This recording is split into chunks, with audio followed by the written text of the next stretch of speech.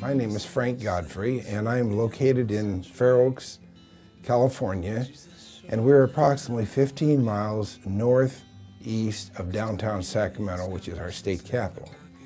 And I have been practicing in this area since I graduated from the School of Dentistry in 1962.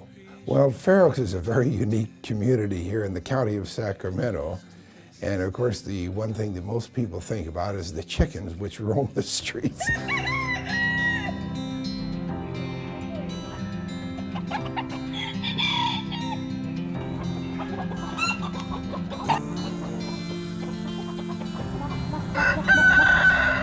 the last count, there were 225 chickens roaming the streets here at Fair Oaks.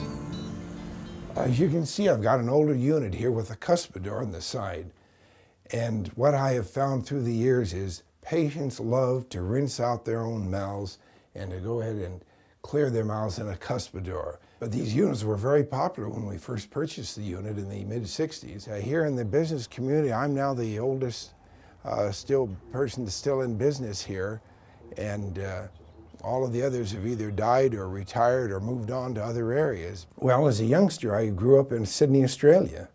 My folks were in church work in Sydney, Australia. Dad and Mom were both physicians. Eventually, we ended up in the Napa Valley. Then I went ahead and completed my undergraduate work at Walla Walla College before going to Loma Linda to attend the dental school, where I graduated in 1962. And I felt like I wanted to do something where I could use my hands, and dentistry particularly interested me in that because of that, and I've never regretted it. Dentistry has been, it's a lot of fun. It's a very rewarding profession.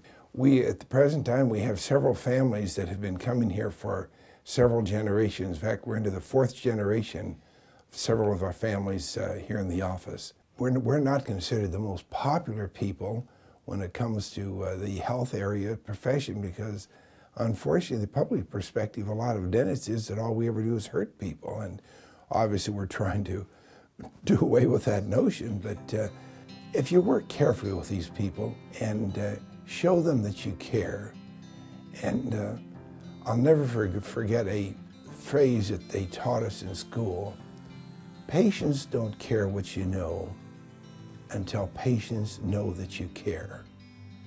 And if we exemplify this in our relationship with our patients, it goes a long ways.